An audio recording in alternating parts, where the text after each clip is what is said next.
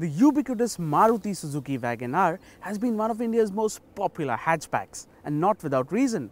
When originally launched in 1999, it came with a peppy and fuel-efficient engine, lots of headroom and extremely practical interiors. And that included a segment-first reclinable rear seats.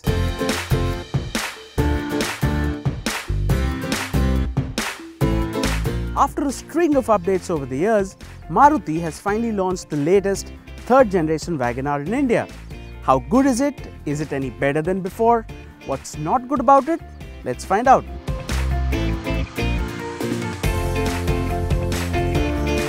The best part about the new Wagon R's design is that it still looks like a Wagon R.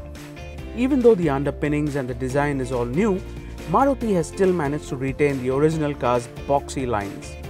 Up front, the wide grille flanked by the tall headlamps looks striking, and the wider dimensions make it look more hunkered down.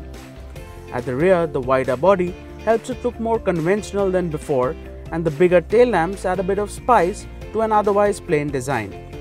Overall, we like how the new Wagon R looks. We loved how you could just walk in and out of the old Wagon R, and you'll be glad to know it's the same with the new car. Once inside, you're greeted by a cabin that looks and feels a lot more contemporary. The dual-tone dash looks good, with its highlight being the 7-inch infotainment screen. You also get a mix of vertical and round vents for the aircon. The instrument console is also an interesting mix of an analog speedometer and a digital rev counter.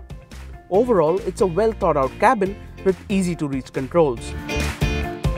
Now coming to the seats, the front seats feel comfortable and offer good support, so those long hours during office commutes should be a comfortable affair. But it's the rear seats that are the real stars. Thanks to the better body and better packaged interiors, the car can easily accommodate 3 adults at the back in good comfort. The rear bench itself is well shaped and the upright backrest gives good support.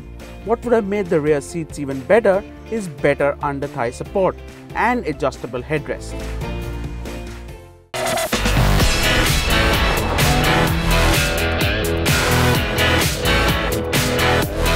The Wagon R comes with 2 petrol engine options.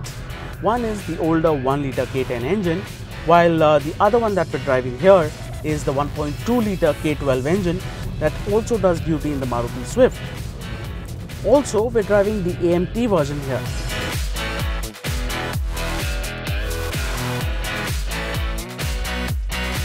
Even with the AMT gearbox, the Wagon R feels quite peppy.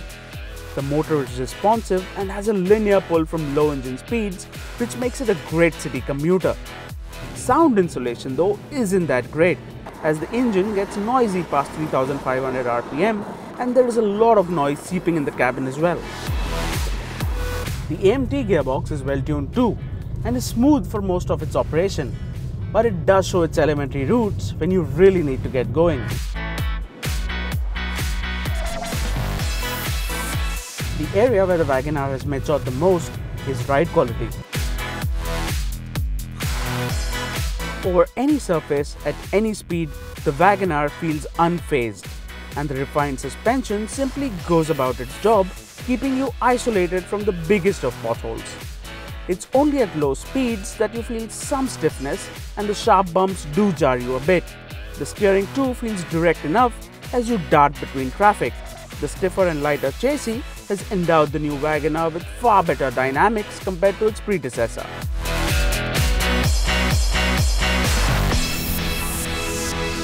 The new Wagon R then is a job done well by Maruti Suzuki.